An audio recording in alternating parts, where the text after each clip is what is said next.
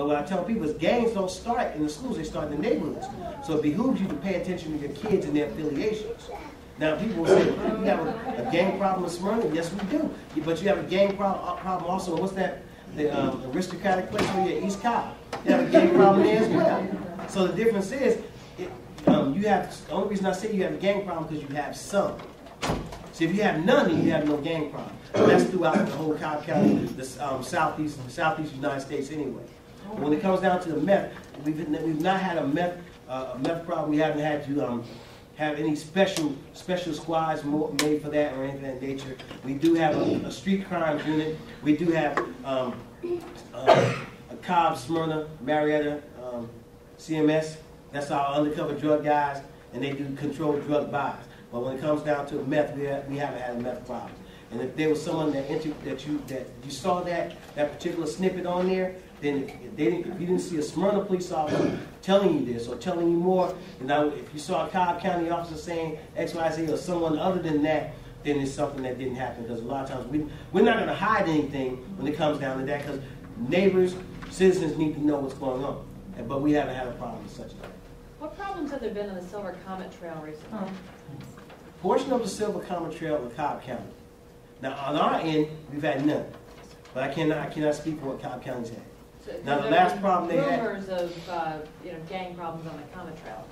What type of gang problem? I don't know. That's all I heard. See, you got. So that's why I'm trying to get clarification. See. I would a lot of times consider the source and reference to that, because where the Silver Comet Trail begins in Smyrna, which is over in Nickajack, we've had no problems in reference to that. None. Now you can check with Cobb. I think Cobb has a site that can actually give you information in reference to that. But as far as like any information, anything that we've had involved in that, we've had none. Yes, ma'am. I was just going to tell you that. I mean, what I read in the news, perhaps this is what you were talking about. It was a man who was accosted by 3 individuals, but it wasn't in Smyrna. It was in Cobb County. Okay. See, that's the only thing. A lot of things, it extends so much. And see, this is the bad thing about, see, I'm from the Northeast, so if it's in this city, it's in that city. But Smyrna is kind of broken up. You have Smyrna, then you have unincorporated Cobb County, which is also Smyrna. So you may have Smyrna in a small pocket of Cobb County. So I can't answer too much for what the teenagers are. Yes, ma'am. Is the Silver Comet patrolled? Yeah. It is. Okay.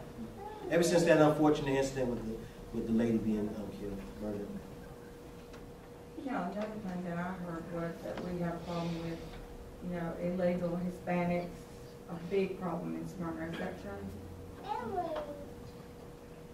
I'm just saying, I'm trying to define problem. What, you're saying we're having a problem. What type of problem are we talking about? A lot of moving in, a lot of. And compared to other areas of the we don't have. is it any worse here? We don't. No, I'm just saying this is something that that was brought over and was said. I mean, well now. We don't have any more problems than anyone else. But when it comes down to illegal immigration, it's not just Latinos. We talk about your Croatians. You talk about your Koreans, you talk about Asians and so, as far as like that. So it's not just that. If that's the case, then we have that throughout the Southeast. But as far as like that, we have none bigger than anyone else. So I don't see it as a problem when it comes down to that. Yes. Going back to gangs, what kind of gang activity are we seeing here? Like, what are some of the crimes or activity that they're participating in? Actually, we haven't had any articulable activities. See, because the difference is now, if you have two or more people assembling, that can be considered a gang. That's under Georgia law. And we haven't had as many problems as other jurisdictions. We haven't had any gang wars. I think around 2 years ago there was a gang shooting, a retaliation shooting, and it happened on the other side of town. But for the most part, we haven't had anything that's articulable as far as like there's not a gang problem, so to speak, that you can sit there and say, I walk out my door and I may get shot in the drive-bys on a day-to-day basis. Is there like a particular, like a special unit that deals with gangs, or is it not? We have our street crime units that deal with gangs and deal with any other criminal activity that uniforms can't get to. And if you called my number, I can actually switch you to either Gerald Williams or Chad Hutto, and they can give more in-depth detail in reference to that, on what they're doing to remedy the problem. So they're doing a really good job too. Someone else has a question? Yes, ma'am. Not recently, but I would say within the past 12 months, there's been graffiti behind the fire station that's right on Concord Road. And I've always heard that that's one of the signs that there's gang activity in the neighborhood. There's tagging, then there's graffiti. You gotta realize that most of the graffiti that you saw or that was there was actually someone trying to be a graffiti artist. Now, when you start talking about someone tagging and marking their territory, then it's something more articulable as far as like they're putting down signs from actual various gangs. And that particular one that you're talking about, it wasn't gangs marking their territory. Because we have a lot of tagging that goes throughout the city that people see and they'll think, oh my God, it's a gang sign, when a lot of times it's not. So you got to look at the content. If you know what you see, most lay people don't know what they're looking for, and we do, and we see some things and go, well, thank God, it's just someone trying to be an artist. Well, what are some of those things that we should be looking for? If you see something, then I'll articulate them. Because if not, if I tell you now, that people think, oh, this is a gang sign, it's a gang sign. I will take a picture of it and forward it to us, and we'll just explain more. Because one thing I won't do is I won't panic the public. That's quick to do. Yes, sir.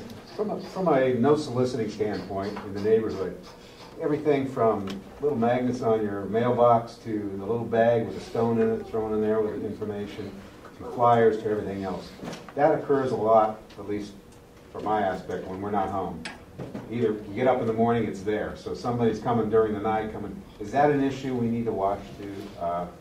You can't see. Most people don't understand. This is the biggest thing about business thing. This is the biggest thing about the Neighborhood Watch program too. There's somebody home 7 days a week, 24 hours a day. Now, if you don't pay attention to detail when you see certain things, most people don't call 911. They see someone out there driving at 3 in the morning, or you hear. Because I sleep real light, so I can hear cars driving up and down the street at 3 and 4 in the morning. And most people, they'll hear this and then turn over and say it's not a problem. The next day you come out there, all these things in front of your garage and things of that nature. If you see that, give us a call so we can talk to them. Because it doesn't matter if after the next day, look, we found this in our mailbox, because there's nothing we can do in reference to that. They can say, look, we told them not to go over there, and they still went in that neighborhood. If we catch them, we can do more in speaking to them personally than we can and warning them via telephone. It's got their name and everything on the card. Again, I understand that, but it's easier because most of the guys that deliver these things, they're not the managers, they're not the boss, or whatever, and the boss can say, I didn't tell them to deliver over there. Right. I told them to stay away from that neighborhood. This way you can speak to the individual and you can speak to the boss via telephone. So look, I'm with your guy. He comes out again, we're going to charge you. So we can cite them too. I like citing bosses. They don't like that. Yes, ma'am. But that thing that we have that we put on our mailboxes, the little green tag, ever since I got that from Heritage, I've had none of those things left on my mailbox. It's a green tag that no bills, no bad, no references to cleaning people, and it's helped tremendously. Since that, I haven't had anything. How did you get those green stickers? Yeah, from Heritage. We didn't get any. just call them out. Well, that's a good thing, and it could be that if they work on, you could just have been fortunate. Because the difference is that most people don't pay attention to signs that say no solicitation.